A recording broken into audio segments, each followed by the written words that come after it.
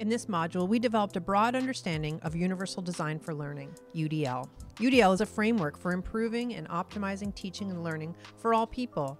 It is based on scientific research into the variability of human learning and seeks to promote equity across the curriculum. Using a variety of teaching methods, UDL can remove barriers to learning, proactively respond to learner variability, and support the development of learner expertise. By encouraging educators to reflect upon their practice and deliver curriculum that is learner-centered, the UDL guidelines encourage designing curriculum that ensures access to and participation in meaningful and challenging learning opportunities.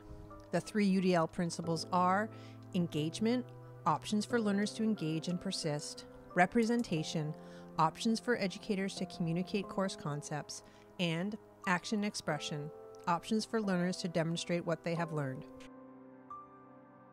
Educators must ask themselves, how are learners engaged?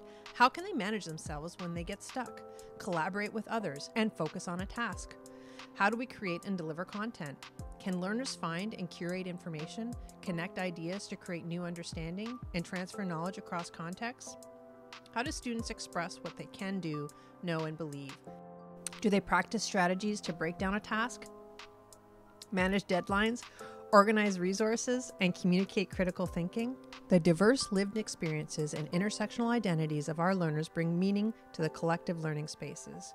Applying the idea of average to students is highly problematic, as learners are not all the same. Instead of expecting students to learn in one way, in a one-size-fits-all model, a flexible, learner-centered curriculum is more accessible and allows learners to set their own goals for how they navigate their own learning. Advances in neuroscience have confirmed this. Contrary to popular belief, our brain is not fully pre-programmed at birth. Instead, it is shaped into a complex, interconnected web as we interact with the world around us. We constantly grow and rewrite our brain circuitry to tackle challenges, leverage opportunities, and understand the social structures around us. Variability is not just an important consideration when thinking about differences between learners. It is also helpful when considering how individuals learn differently in different contexts. Arthur Chan says, "Diversity is a fact, equity is a choice, inclusion is action, belonging is an outcome." An example of this is the design of a pilot's chair. If a plane manufacturer designed a seat for the average pilot, the chair would in fact fit no one, because there is no such thing as an average person. Requiring that all the seats be able to fit all pilots creates innovation like adjustable seats, so that pilots of all sizes are able to safely maneuver a plane. That shows with variability, individuals are able to get what they need and meet the goals to find success in the task they are completing. Variability extends beyond our physical measurements. It also includes our various social identities. Individually, our identity has a powerful influence in our learning. Collectively, social identities also continuous influence by our external environments. Professor Kimberly Crenshaw coined the term intersectionality in 1989 to describe how race, class, gender, and other socially constructed identities intersect with one another and overlap to create a unique experience. Educators must examine the ways that intersecting experience of privilege and oppression impacts students in the learning environment. This should inform the curriculum we design.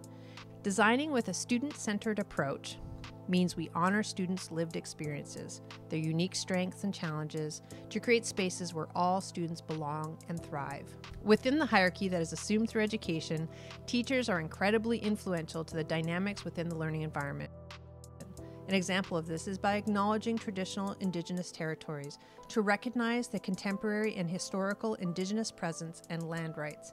It is a small step towards dismantling the continued impacts of colonialism and undoing Indigenous erasure in our everyday lives. Thus, we acknowledge that there are 46 treaties and other agreements that cover the territory we now call Ontario. As educators, taking small but progressive steps such as acknowledging the land draws attention to the opportunities and privileges we have. This is imperative to the UDL framework as we intentionally take actions to create safe spaces for our learners. Learners are central to all UDL curriculum design. Surrounding the learners are the 3 key principles of UDL: engagement, representation, and action and expression.